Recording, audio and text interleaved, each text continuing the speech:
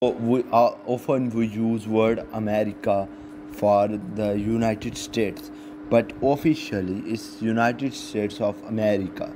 So America is a continent and it has several countries. United States of America is also a country in the continent America. Like Mexico is also an American country.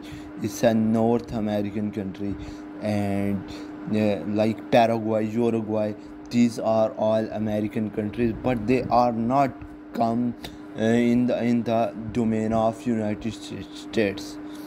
United States is a united country of 15, more than 15 states.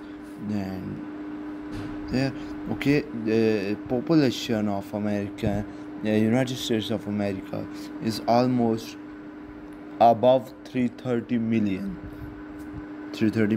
people, and third most populous country in the world. But by area, it's a huge land.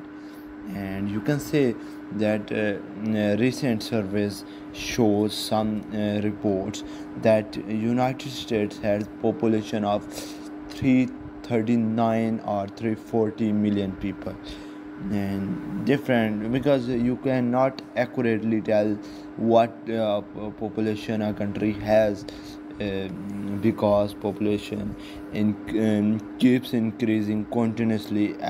Every country's population is increasing day by day.